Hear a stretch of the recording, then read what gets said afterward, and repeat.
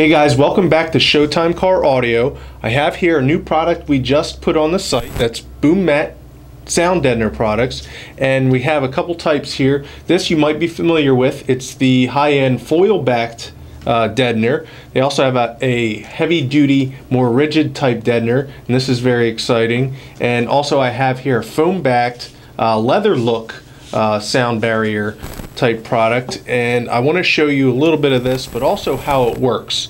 So let's go to this animation I made, and I'll show you how at least the first type of deadeners, the standard type of deadeners, work, and then I'll explain a little of the leather. Most of our cars are made from sheet metal. This is not an optimal material to use for sound control. So we deaden, and here's why. Imagine this is a piece of sheet metal in your car.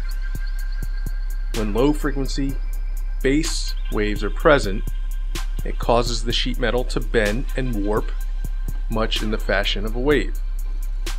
If we zoom in, we can see smaller vibrations on a higher frequency scale present in the sheet metal.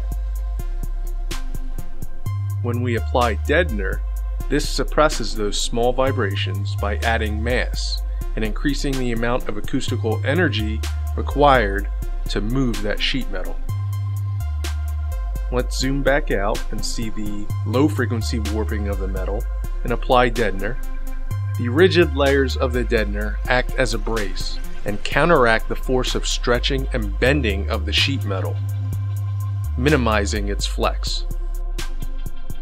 So in the animation you see two types of vibrations, and there are harmonics in the vehicle, so there's some cancellation due to frequencies that would fight the frequencies that we're producing with our stereo system. And the deadener products pretty much suppress those unwanted harmonics and those vibrations that would cancel out our sound.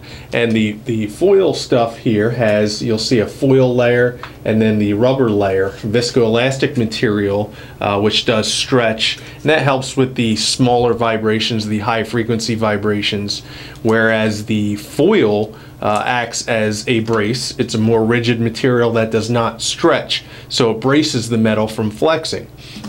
Now the heavy duty rigid deadener does that same dampening of the low frequency large flex, just on a greater scale, because it's a lot more rigid, a lot stronger in that sense, and it's more dense, and it still has the adhesive backing. But then you'll see it's like a plastic, almost like an ABS plastic texture on it, so it's very strong and rigid.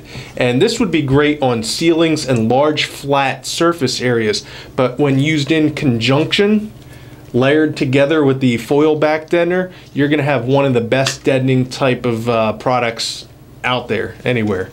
And then we have the leather backed foam deadener, and what this is really good for is airborne noise, where the foam itself acts as an anechoic layer, deadening or silencing any unwanted airborne noise, such as engine or the wheels through the wheel wells. And the leather material itself is quite durable, so you can use this to lay down in the trunk as a trunk liner, or for doing trim panels for a nice higher end type of look.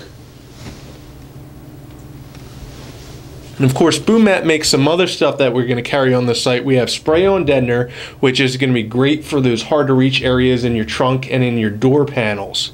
They also have some useful knives and wooden rollers for mounting down and contouring the foil deadener to the different shapes you would see around your firewall or in the bottom of the seat area and stuff like that. So go to our site, showtimecaraudio.net, and check out all the new deadener stuff we have.